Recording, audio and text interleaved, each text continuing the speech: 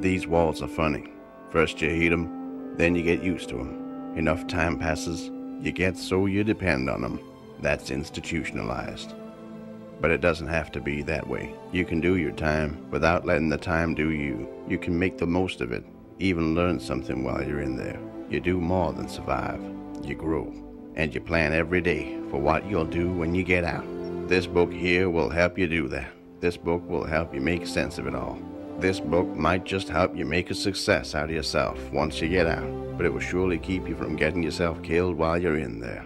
Locked up, but not locked down. A guide to surviving the American prison system. I wish I had this book when I first came in here. Hell, I wish I had it before I came. Perhaps things would be different. But things are what they are. I've got the book now, and I'm gonna make the best of it.